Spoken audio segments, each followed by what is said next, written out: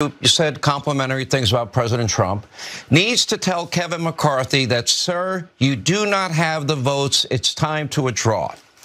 Let me turn the tables, Congresswoman. Kevin McCarthy has 203 votes. Your side has 20.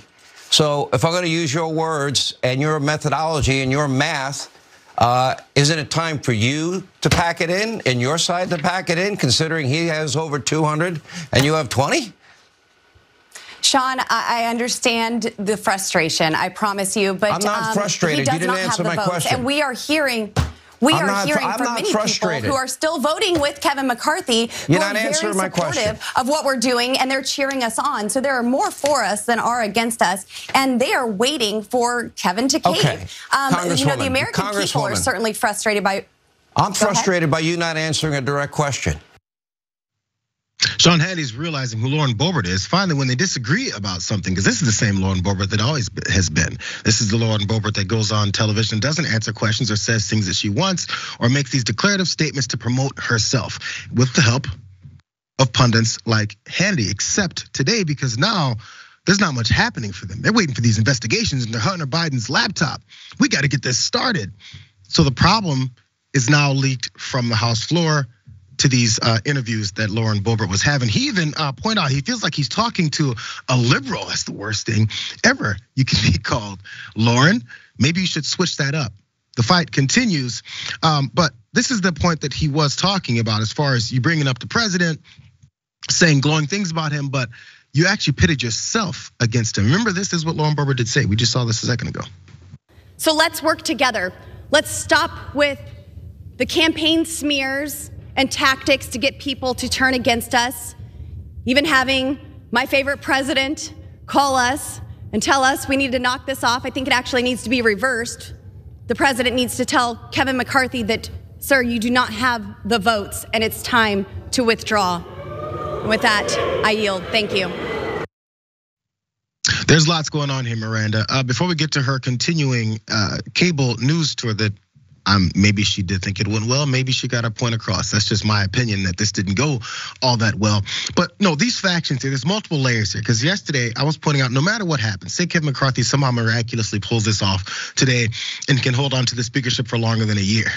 The thing is these divisions, this anger, these battle lines that have been drawn, these guys don't forget this stuff.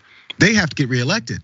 They need help from each other. One of the rules that they want to push is Kevin McCarthy can't interfere in any of these primaries when they're floating these crazed MAGA style Republican candidates that many Republicans don't think can win in a national election or in a general election against a Democrat. So these things could possibly change, but the way that we're going to go forward is going to be much, much different. So, and also Donald Trump apparently doesn't have any more political power within the Republican Party, because if you got Boebert talking him down, something has definitely changed. So before we shift to that last one, what are your thoughts with Boebert's approach and also Trump's lack of power, honestly? Yeah, so Boebert is just a really good representation of the far right's thinking process, and I think how it's starting to unravel. So she's the fighter that it's like choose your fighter, and they chose Lauren Boebert, but she's a mess, and she definitely just sticks to her talking points.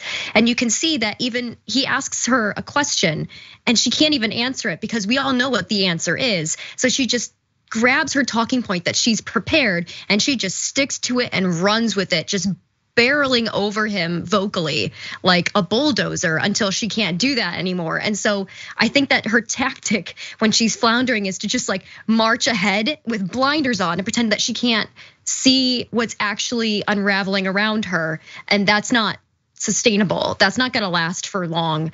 And I think it is really interesting. I did a video a little while ago on the fact that she was still, voting support for Trump, but she was also looking at DeSantis, and she was sort of riding that line between two different leaders. And now I think it's interesting to see, not that she's completely, renounced Trump or anything like that, but she's definitely like thinking it's safe now to push against him, push him away a little bit. And it's interesting to see how he is becoming less and less important and more of just like a shouting old figurehead from the past whenever he truths, I guess, not tweets, but truths something out. And so it's interesting to see who is keeping him and who is sort of sending him away. But yeah, she just spouts nonsense all the time. And when the Fox hosts or any host doesn't agree with her anymore, she just keeps spouting zingers because that's what the far right has liked about her in the past. Not anything factual, just attacks. When you've built up someone like this and you're expecting some more substance from them, I'm not sure why. They eventually buy into their BS and what is happening. You talked about other hosts. You also talked on MSNBC with Stephanie Ruhle. And this is a good example of what you're talking about. This is her approach and the way it's always worked for her. This is her interaction with Stephanie Ruhle. Know what these names are, but I'm sure that you're going to see a lot of names beginning to emerge because we're showing that we are willing to work to unify the Republican Party and get the right person. Okay, sure. And maybe it's going to be me and Kim Kardashian and anyone else who can be out there. Would you like me to nominate you tomorrow? How long are you willing to wait? I mean, the American people voted you in. You waited for this, right? Said we could be here until the cherry blossoms bloom. You've got the power, and every day that passes that you're not doing your jobs, voters are saying, hold on a second, I voted you in to get something done. This is one last point as far as this, and maybe this is a fig leaf, as they say. I never use that term. But Miranda, so there's things that they are proposing. I mean, there's many things that don't really make sense with what they're proposing, what they think can happen with their 20 votes that they've got. But they're proposing things like, wanting each amendment to be specifically talked about. And we can actually debate each one, and each bill has one thing in it. And therefore we explicitly know what's happening at least along those lines, and changing some of those rules. And maybe those things are fine. The thing is once maybe they do get these concessions, maybe they do get these rules changes, if McCarthy then agrees to more of this and they accept him, will that actually continue to happen? Will that be something they really want to happen? Because then how much slower will Congress move? They'll talk about these bills that they usually can't read because they're so big and there's no time to do it. But will these things actually change? I'm not really sure.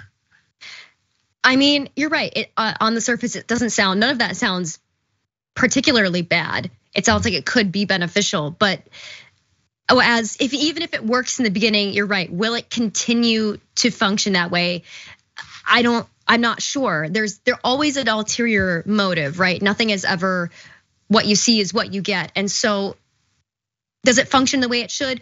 It may not. It probably won't, And so I don't think that it's going to be going anywhere anytime soon. I'd like to see how this works, because again, many folks who aren't watching because they're going about their normal daily life and they don't watch congressional procedures like this. The thought is just what snippets they may see and hear and updates is what's happening.